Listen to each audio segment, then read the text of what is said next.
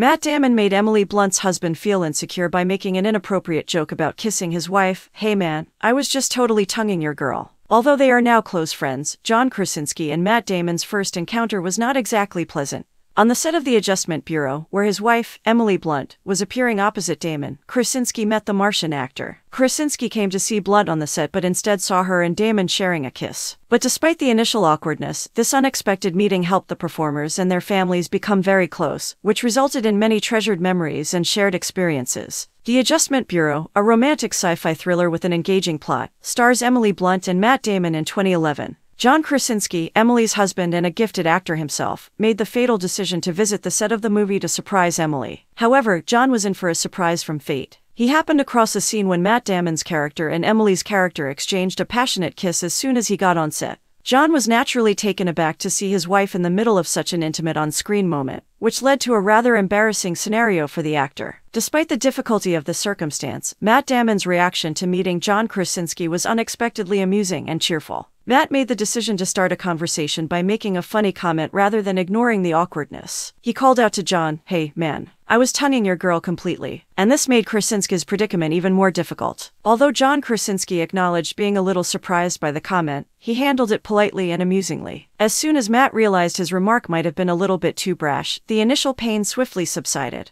Knowing he had unwittingly caused an unexpected scenario, he instantly apologized. Krasinski disclosed. Surprisingly, this hilariously awkward first encounter paved the way for John Krasinski and Matt Damon to develop a lifelong friendship. In the movie Promised Land, where they shared the screen, the two actors were able to further solidify their friendship. The families of Matt Damon and John Krasinski gradually started spending more time together, forging a true and enduring connection.